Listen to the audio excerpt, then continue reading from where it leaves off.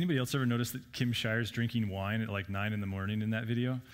I thought that I've been meaning to point that out for weeks now.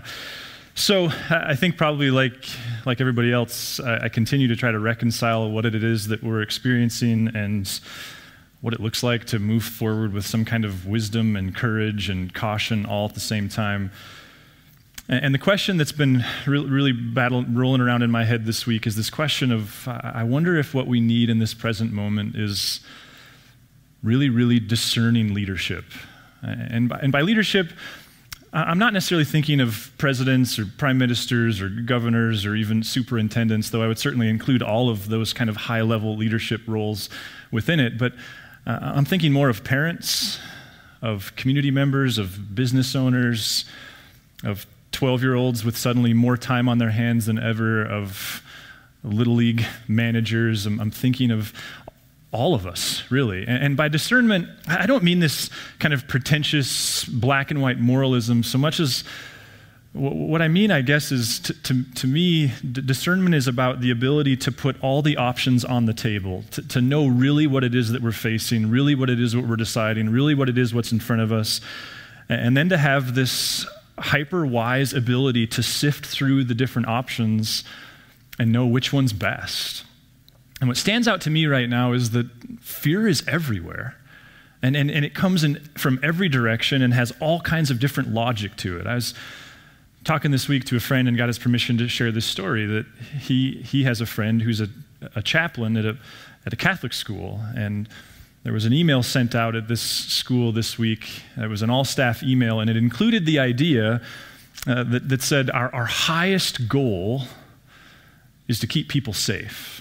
And my friend's friend, this chaplain person, got themselves in a little bit of trouble because they replied all and said, really? Like, where in the gospel do we come to the conclusion that safety is the chief end of people? And yet I think we have sympathy of where that's coming from, of that there's danger everywhere. And so when I think about this need for discernment, it strikes me that one of the things that we're facing is which fears, which dangers, which threats will we allow to drive the way we live, and which ones will we not? Like, which fears will we allow to manage our behavior, and which ones won't we? I mean, the reality is we could fear dying, and that's a very real threat. And yet we have to hold that somehow in tension with the fact that on the one hand we could die, on the other hand we could experience a type of isolation that is generally reserved for the worst criminals. And I'm not trying to suggest that we're overreacting. I'm not trying to suggest that we're underreacting. Well, what stands out to me is that we've got to start discerning which fears are we going to listen to. I mean, there's the legitimate fear that our kids could function as vectors in the community. But how do we hold that in tension with the fear that suddenly our 10-year-old, our 14-year-old, our 18-year-old could be spending 9 hours a day staring at a screen? And how do we manage that? I just learned this week that many of the online pornography sites have actually opened up access, no subscription fee required.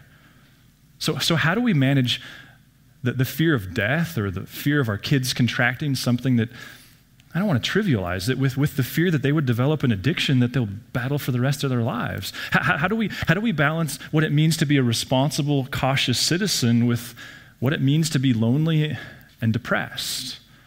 And I ask those questions because as we continue in this kind of exile conversation, part of what stands out to me is part of what people in exile did was they were invited, or part of what they experienced is they were invited to really discern which fears mattered. They went through an experience, and we have the luxury of seeing the recollection of their experience and the wisdom that they gleaned from their experience. And part of what we get to see is, how did they make sense of the decisions they made? And after the fact, what fears did they decide were important and which ones weren't? I was talking to some of our middle school leaders this week, and they were sharing that one of the things that they're experiencing as they talk to some students is that there's this, like, almost, well, I don't know whether you'd call it seething or low-grade anger. Because what they see is a kind of hypocrisy in us adults, that they're being told they have to isolate, they have to stay alone, they can't have contact, they can't have their activities, but in many cases, their parents are getting theirs. And again, I think this speaks to this idea of how do we discern? As functioning leaders of a household, of a business, of a community, how do we discern which fears are we going to allow to control us and which ones aren't we? And that's where the baseball thing comes in. Several years ago when my boys started playing baseball again, first my oldest and then middle and then eventually my last one, I didn't own any baseballs, and I wasn't privy to the degree that baseball had changed since I played it when I was a kid. And of course, one of the first things I noticed is that now all the dads carry a bucket around full of baseballs, and I'm a German Huschka who would never think of buying baseballs, and so while they were practicing, I started walking the tall grass and just picking up whatever baseballs I could find, slowly filling my own bucket so that we could practice, so I could throw it to them in the batting cage. I have more than a couple memories of long after everybody else had left the complex, my boys and I would just, for a half an hour, walk the perimeter and walk the outfields and pick up whatever baseball we could find. And initially, so long as it looked something like this, so long as it was round, had red laces, so long as it met the general description of a baseball, it went in our bucket. We were non-discriminating. We just took them all in. But then over time, and especially today, I have this more discerning process of determining which baseballs I'm going to use and which ones aren't. Because actually, it might shock you, there's actually quite a variety of baseballs out there. I mean, there's this one, and this, not the perfect example, but there's the T-ball baseball. We've actually used them at Narrate before. They're soft. They look like a baseball. In some ways, they feel like a baseball, but they actually function more like a tennis ball or a racquetball. The design of these is for kids who are just learning to play catch, for kids who are trying to introduce the sport to, but don't want to give them the negative experience of getting hit in the skull with a hard ball. And so there's these. But the downside of these is obvious. Like you can't really hit it anywhere. It's more like hitting a tennis ball than a baseball. And if you try to hit a grounder, then all you get are these big chopping bounces, and to pitch it is a little bit weird because, again, it's soft. And then there's this kind of baseball, and this might be what maybe the next step up. And this again, it looks like a baseball, but it doesn't feel like one, and that's because the cover is actually made from plastic, and when it's brand new, it can hide that fact, but after just a few uses, you suddenly realize you're not actually holding a leather baseball, you're holding a plastic baseball. And even internally, its makeup is different. The integrity of it is different. Inside of a real baseball is string, then yarn, then a rubber ball. Inside this is a little bit of string and solid cork. And so in those early days of playing baseball with my boys, initially, I would throw this one in my bucket, but then quickly what you learn is even a 10-year-old who hits this thing hard in the batting cage can turn it into an egg-shaped object, not a round object. And then there's this, and this is a real leather baseball. The integrity of it is what a baseball ought to have. It's string, yarn, and a rubber ball. It has a leather cover. It has the red laces.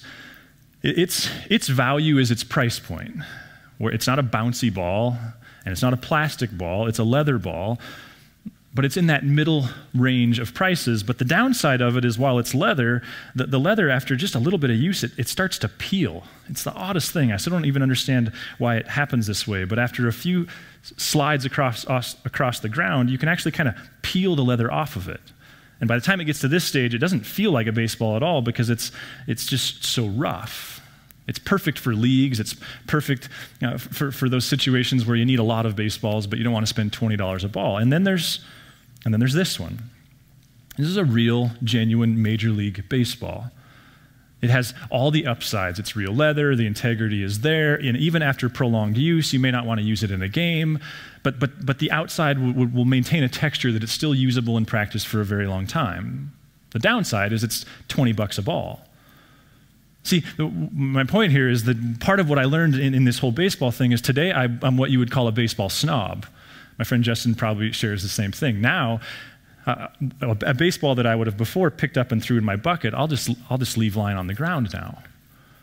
And I think, to whatever degree what my experience, and I think my experience with God is helpful, I think the season we're moving into is a season where the responsibility is on us to enter into our own discernment process with fear and decide within ourselves with great intentionality and with those we love, which fears are we going to play the game with? Like the reality is, you can't play baseball without a baseball. But you have a lot of choice over which kind you're going to play the game with. And I wonder if part of what people learned in exile is you can't do life without fear. What you can do is enter into an intentional discernment process by which you decide which fears are you going to allow to control you, to impact your decisions, and which ones are you not going to allow to do that. One of the places where I think we see this playing itself out is in the story of Isaiah. And Isaiah is this brilliant Old Testament book. I'll give a little context in a second, but in chapter 8, it starts this way. For the Lord spoke thus to me while his hand was strong upon me and warned me not to walk in the way of this people. So the context here, of course, is what we see here is Isaiah's had a really good cup of coffee and a really good morning and a really strong connection with God, and he's saying, I had this really strong sense. Now, the greater context is this, by way of review, but also I think it's important. Isaiah lived over 100 years before the exile happens. But the book of Isaiah spans a much longer time frame than that. And there's great debate about how many authors there really are, but all the same, the situation, the context of Isaiah was, there's this empire called Assyria. Later it would be Babylon, but initially it was Assyria. And they're gaining a head of steam, and they're functioning as more and more of a threat to these small little countries like Judah, like Israel. And these little countries are freaking out, and they're trying to come up with a way to manage the threat of Assyria, because Assyria is trying to become another massive empire. And what some of them are doing is they're going down to Egypt and going, hey, could we become your allies? But that has a cost, and the cost affects not just your own commerce and your own economy, but it also affects your religion. A completely different spiritual system. A completely different kind of king. The other option that some of them are employing is they're just forming their own alliances, and they're building these kind of minor little alliances by which they think they'll stand up together to Assyria. But the unique thing about what gives the context to Isaiah is that if Isaiah is hearing God correctly, then Isaiah's message to Israel, to Judah rather, is don't do that. God doesn't want you to do that. And it sounds a little simplistic to our ears, but all the same, God's message to Isaiah was just trust me. Don't unite with other kingdoms. Don't unite with one another. Trust me in all of this. That's the context of 11. Verse 12 says this, do not call conspiracy all that this people calls conspiracy, and do not fear what it fears or be in dread. Now, again, let me just clarify. I'm not suggesting that COVID is a conspiracy. I'm not of that camp. I'm not even necessarily suggesting that we've dramatically overreacted. That's not my point here. It's not my agenda. But it is interesting, isn't it? That here you have a people whose experience of God is a God going, be careful with what you fear. And be careful lest you just assume that the outside culture's fears are the ones that ought to drive your behavior. It's eerie. I've been noodling on this one for weeks, and just this week was like, I gotta go here in our gatherings. Do not fear what they fear. Do not dread what they dread. But then listen to verse 13. But the Lord of hosts, him you shall regard as holy. Let him be your fear, and let him be your dread. Now, this is a kind of a crazy verse. I remember when I was brand new to following Jesus in my early 20s, Stan Simmons, this great leader at this great church, I remember him saying then, and it must have been in my early 20s because I wasn't there very long, but I remember him saying, I spent the first 20 years of my career convincing people to not be afraid of God. And I intend to spend the last 20 years of my career helping people develop a healthy fear of God. See, the tension here is huge, because if we're not careful, we can come to the conclusion that fearing God is something that we've ran from on our own spiritual journey. It's about an angry, vindictive God who takes pleasure in sitting behind a throne and sending people into some kind of eternal torment.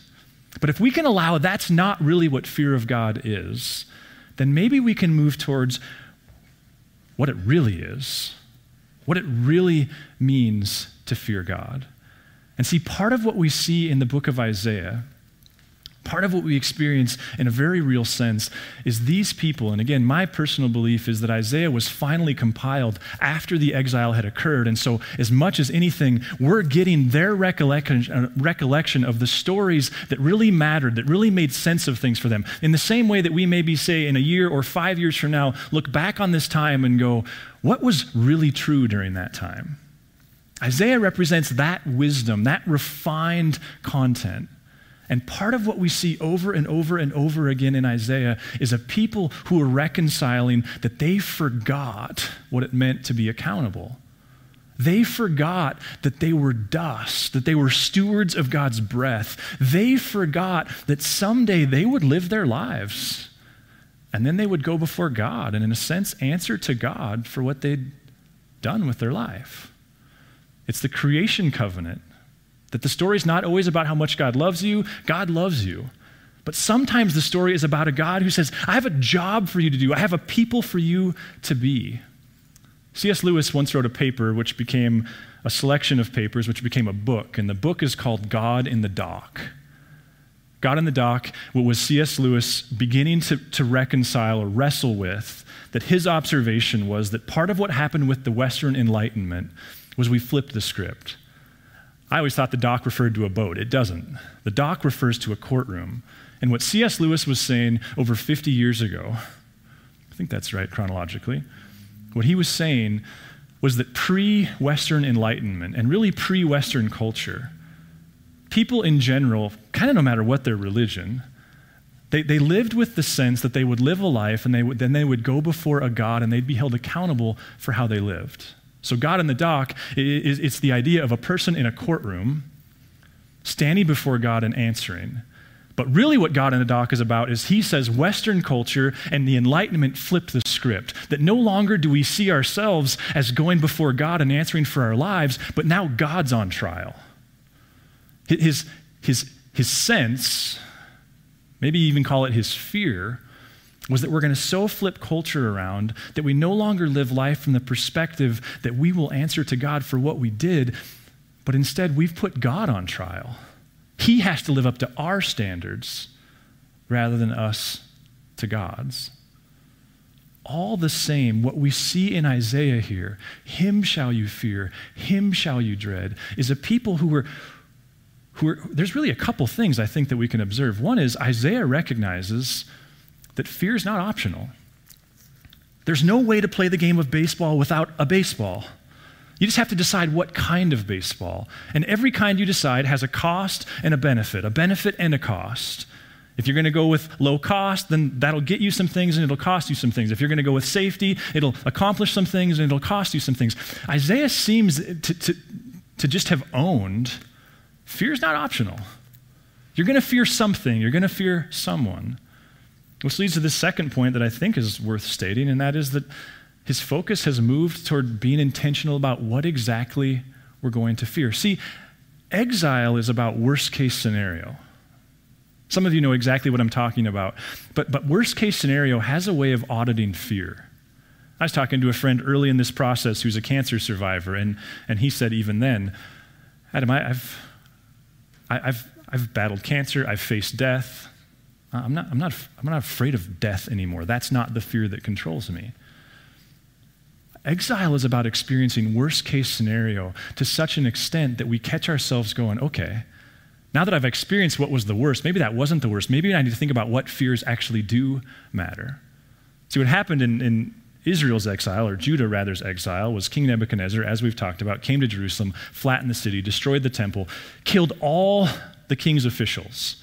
Think cabinet, Senate, Congress, House of Representatives, the whole lot, lobbyists, the whole deal, the governors. Then they arrested the king, and we know from even extra-biblical historical sources, the king spent the rest of his life in prison in the capital, in Babylon. But before they arrested him, they blinded him. And before they blinded him, they actually made him watch the systematic execution of every one of his sons. There's two reasons.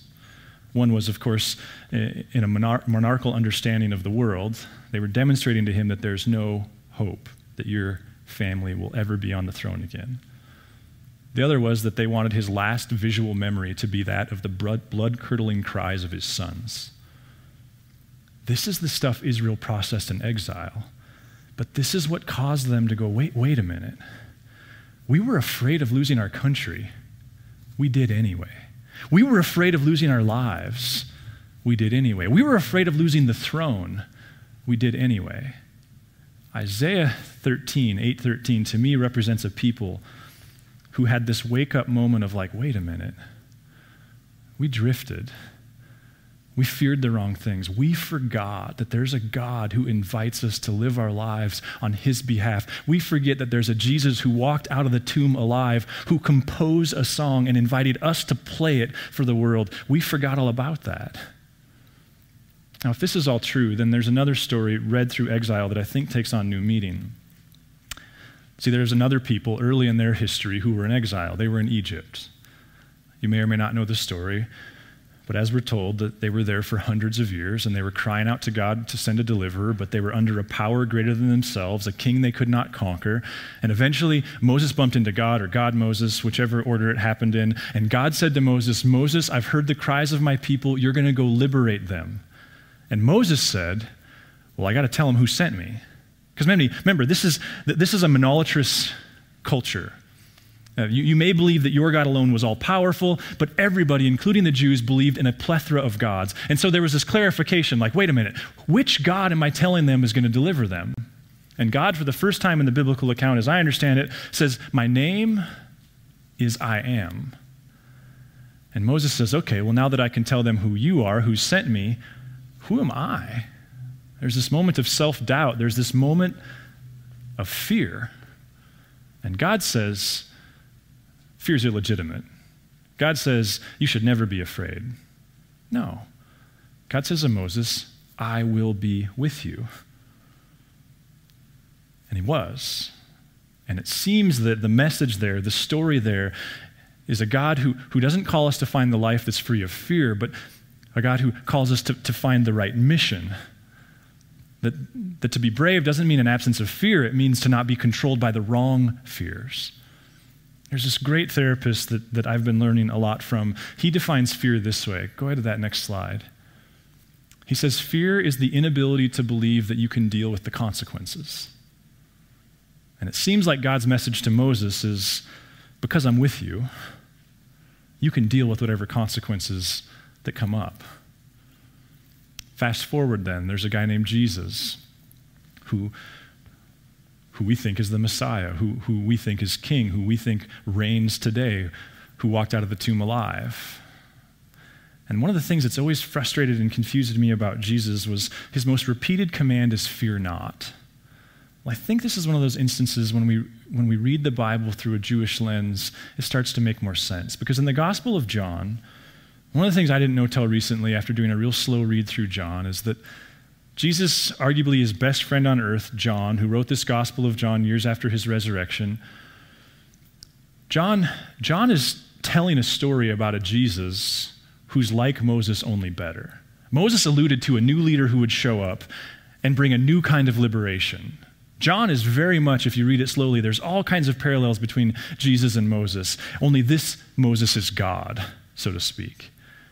And in John chapter 6, we have one of those moments where Jesus is walking on the water and the disciples are in the middle of the lake and they're terrified, and many of the gospel writers have some account of something like this. And Jesus' response when they see him is simply this: "It is I.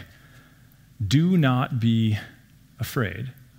Again, that command has always frustrated me. As someone who battles anxiety, which is really a fear battle, it's felt unscientific and unkind and illogical. I know from people who have done military training or police training or even medical training that we have very little control over our initial response if we've not been exposed to it. So to say, fear not, just seems unkind to me. But here's the context. When read through the lens of Moses, and when read through the original language, "it is I" is actually literally translated, "I am." So Jesus shows up and says, "I am." And his Jewish audience, both in the boat and the original readers of John, would have went back to where? To Moses. And Jesus' follow-up statement is what? Do not be afraid. What if God isn't calling you to go searching for the life that has no risk? What if to pursue a life that experiences no fear is a vain pursuit? It doesn't exist. You can't play the game without a ball. What if times like this, and Exile in particular, is this stark reminder that part of the work of what it means to be a healthy human and part of the work of what it means to be a healthy follower of God, and especially one in community, is to practice a kind of discernment. One that puts all the options on the table and spends the energy to be self-aware of what are the options. And as we pay attention to what those options are, to then enter into a very intentional process, knowing that God is with you doesn't mean there's no fear. God is with you means he's in you, with you inside the fear, despite the fear. What if what we need right now is really discerning leadership? A process by which we do some filtering. We pay attention to some things and we make sure that the right fears are driving us. There's a couple challenges that I just want to issue your way, and I guess the advantage of being online is I'll never know whether you roll your eyes or do them or not. One of them is, I think Isaiah 8:13 ought to be put in that list of verses that are worth memorizing. And I don't memorize many verses. Dallas Willard influenced me years ago when he said it's the most important spiritual discipline. And in my recent growth and anxiety, I've come to realize in that respect he's right. When I'm triggered for an hour or a week or a month, quiet times and many other things are of no use to me. But the verses that I've memorized, I can cycle them sometimes hundreds of times a day. Just last night, I woke up and cycled one verse for probably an hour. I only have two right now. One is something Paul said to Timothy: "For God did not give you a spirit of fear, but of power and of love and of a sound mind." For God did not give you a spirit of fear, but of power and love and of a sound mind. And to me, it's a reminder again of which pathways are God's and which are prevailing cultures. The other one is another verse from Isaiah. I think it's 25:3, though I usually don't worry about references. It's, "He will keep in perfect peace him whose mind is steadfast, trusting in the Lord. He will keep in perfect peace him whose heart is steadfast, trusting in the Lord." I think this one's worth adding. I'm working on an amalgamation of the Message version, the NRSV. Do not worry about what they worry about. Do not fear what they fear. But the Lord of hosts, him you shall regard as holy. He's the one that's important. Him you shall fear. Him you shall dread. And quite frankly, I think if we're relying upon any other source to do this for us, we're not going to get it done. CNN is not going to lead us down a healthy navigation of which fears matter. And to be fair, Fox News isn't either. The CDC is likely not to help either. It strikes me that this is one of those seasons where healthy Christ-following people in community with people they love and trust have to enter into a process. And so memorizing, that's one thing. And the second thing is I think we've got work to do. And quite frankly, I think if we're not careful, we're going to drift weeks and months down the road and realize that we've been controlled by this one fear that quite frankly is antithetical to everything it means to follow Jesus. I don't think that chaplain was so wrong, personally. Remember, we are dust. And if the chief quest becomes physical survival, then these people and this God would say that we should be pitied because it's an unachievable goal. What if we've got work to do? And it's not important that we all even come to the same conclusion, but we've got work to do to identify what are the fears, what's being floated out in front of us, and which ones are we going to allow to really drive the lives that we're living, the relationships we're forming, the priorities that we're living within. I want to end with this quote from from N.T. Wright in a book called God in Public that's messing with my paradigm. He wrote it in 2016, but I think it's an appropriate capstone to all of this. He says, "The newspaper perspective," and we don't have it on the screen, sorry, this is a last-minute deal. "The newspaper perspective is like someone who only walks down a certain street on the one day a week when people put out the garbage for collection, and who then reports that the street is always full of garbage. Christians ought not to collude with the sneerers. Walk down the street some other time, we ought to say. Come and see us on a normal day. What fears will you and won't you allow to drive things for you? Let me pray. God, Lord, this, to whatever degree Isaiah 8 applies to our day, there's landmines everywhere, and the potential for misinterpretation and overinterpretation is everywhere. And so, God, we're grateful that your Spirit is alive and well and helping us understand your will. God, my prayer would be that a month from now, and 6 months from now, and 5 years from now, we'd be able to stand proudly in front of a mirror and recognize that there was a process when we slowed everything down a little bit, and we entered into a really intentional conversation about what are the things we should and what are the things that we shouldn't fear. And what are the fears that ought to control us and what are the ones that shouldn't.